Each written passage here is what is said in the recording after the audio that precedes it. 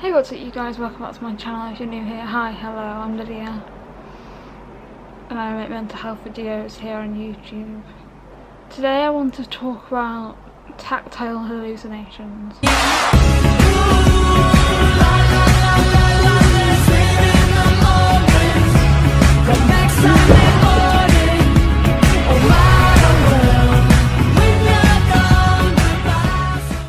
Before I really start the video, let's talk a bit about what a tactile hallucination is. A tactile hallucination is something that you feel. It's something that you feel on your body. Like every other sense, touch has hallucinations. For me, the last time I experienced this, I was in hospital and I felt like bugs were crawling under my skin.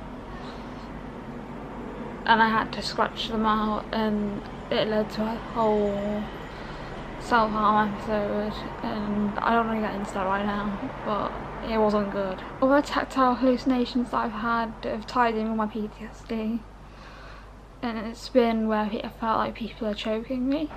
Tactile hallucinations are terrifying, because even though you can see that no one's there,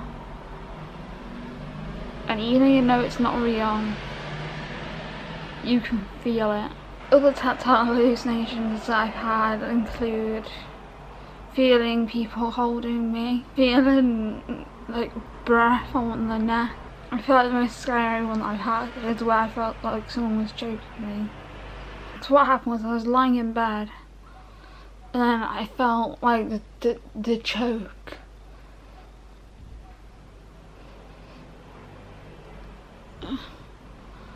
And it was so real that it affected how I was breathing. I felt like I couldn't get my breath out. It was terrifying. So that was my experience with tactile hallucinations. Do you have any experience with them? If you do, let me know in the comments down below. And if you have any video requests, please let me know in the comments down below. Thanks for watching and I'll see you in the next video. Peace.